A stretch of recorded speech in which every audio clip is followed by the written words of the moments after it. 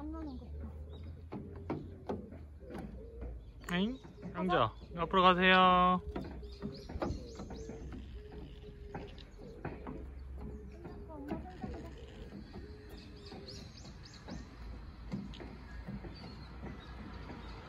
주아 왜 가만히 있어? 개미 안녕. 개미? 개미 보이나? 와, 개미가 엄청 많아서 주아가 가만히 있구나. 주아 왜 뒷걸음질 쳐줘요? 앞으로 가보세요. 한옥마을 더 가자. 가자. 개미 밟지 말고 지나가봐. 주아가 살살 가봐. 안녕. 개미 안녕. 개미 안녕했어?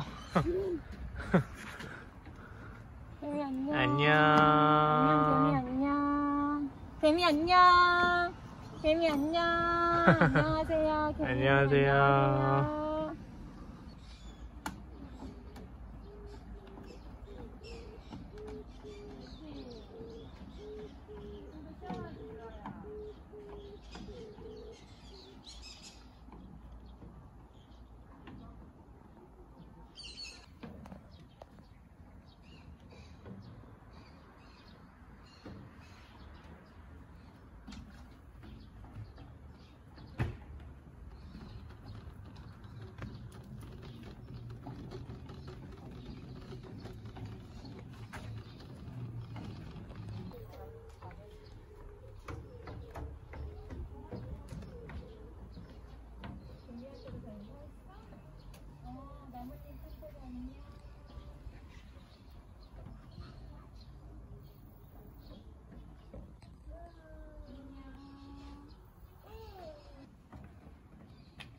엄마 손을 잡아야 돼요.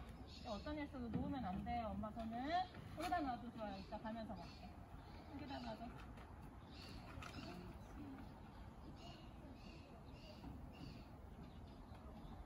가방은 진짜 좋아해.